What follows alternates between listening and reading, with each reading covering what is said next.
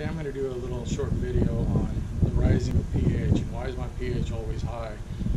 Because of a spa, when you use your spa, the aeration, and I'm going to use this right here as an example to show you the rise in pH, and you'll see for yourself that how off-gassing carbon dioxide from the water will raise your pH.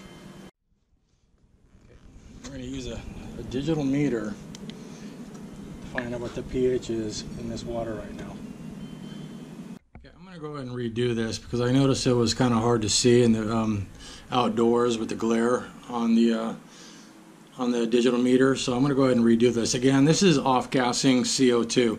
This is what a spa would do, or waterfall, or any kind of a water feature. Aiming your returns up to the top. Anything that's going to aerate the water. But a spa is going to do it a lot faster than a waterfall would. Muriatic acid, when it finally breaks down and does this all chemical stuff, it finally converts down to basically CO2, carbon dioxide, and that's why your pH goes down. So again, here we go now. We're at this is tap water. This is 7.9 on the tap water. So let's go ahead and aerate this water again.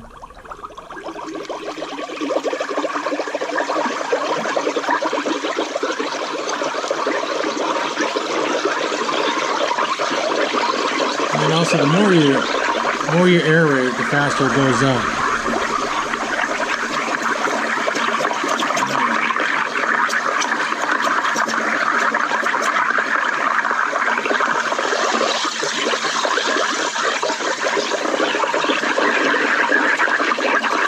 Yeah, 8.1, 8.4. See how fast it's starting to rise now? All because you're aerating that water. You're getting rid of that carbon dioxide advantage now. And the way you would do that is, if you have a situation where you have a high alkalinity in your pool, you can knock down that alkalinity pretty darn good and just hit that spa and turn it on and let it run for about 6 hours, and that'll bring your pH back up. A good example of that is I got a PebbleTech pool, a brand new pool, but they left a lot of the acid in the pool after they did their acid wash. My tap water was 150 alkalinity, and the pH was 7.7. Now, when I went there the following day after they filled the pool to take some readings of it, my alkalinity was 100, and my pH was 6.8. So that just told me they obviously didn't take a lot of the acid out of that pool when they did the acid wash. Now, all I did was ran that spa for about 6 hours and brought my pH back up to 7.6. So you can use that in your advantage. But again, it's if you have people that love their spas and you're always going there, oh, my pH is 8.2, 8.3, oh my God, what am I going to do? There's nothing you can do. The only thing you can do is knock it down and keep knocking it down, but don't knock it down too much where it's going to affect your alkalinity a whole lot either, because the alkalinity will go down a little bit too with the acid that you put in, but that usually comes back up. My pools I usually have around 100, and I don't really they always stay at about 100. They don't really go down. They might go down a little bit, but they come back up because they're always testing 100, and that's what I like in my pools. Now at a pool, when you have a 7.8 pH and you want to bring it down to 7.5, that's 14 ounces of acid in a 10,000 gallon pool. Now if you have a 8.0 pH and you want to bring it down to 7.5, that's 21 ounces of acid in a 10,000 gallon pool. And 8.2 pH to 7.5 is 27.5 ounces of acid. Okay, now here's how we figured that out in a 14,000 gallon pool. If you watch the Google maps to gallons, you'll know how to do this. Basically, a 14,000 gallon pool would be 1.4. And then if you want to bring it down 8.0 to 7.5, that's 21 ounces per 10,000 gallons.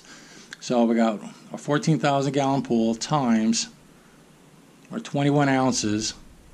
We need 29.4 ounces in that pool to bring our pH down from 8.0 to 7.5. Now, if we have an 8.2 pH, that's going to be 27.5 ounces of acid in a 10,000 gallon pool. So let's go again, 1.4 times our 27.5 ounces. Now we need 38 ounces of acid in that pool to bring that down from 8.2 to 7.5. And that's how you basically figure that out.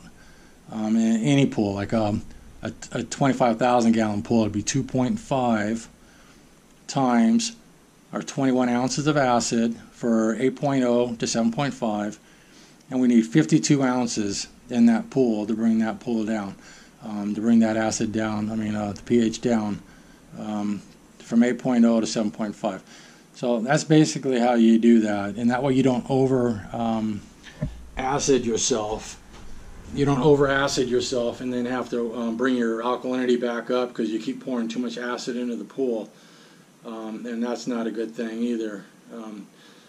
These figures, they work really good. Once you do them, you get to know them, and you just pour in the acid that you need. And because I know my pools, I like to keep my alkalinities around 100. And when I go to the pools all the time, they're always at 100. They never go down. Sometimes for some, they go up to 120 or 110. For who knows why. But the pH is always pretty stable, and goes up to like 8.0, 8.1 in the people that really use their spas.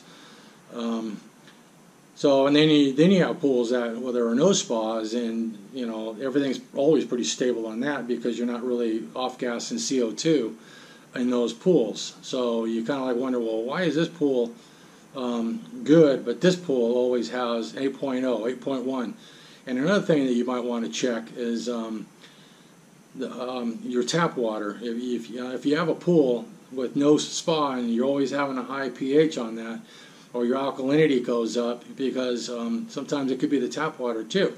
A couple of tap waters that I checked, when my pH kept going up, my alkalinity kept going up 10 every week. Every week it'd go up. So I finally checked the guy's tap water. In about 2 weeks I checked his tap water. He was at 210 alkalinity on his tap water and 8.1 pH.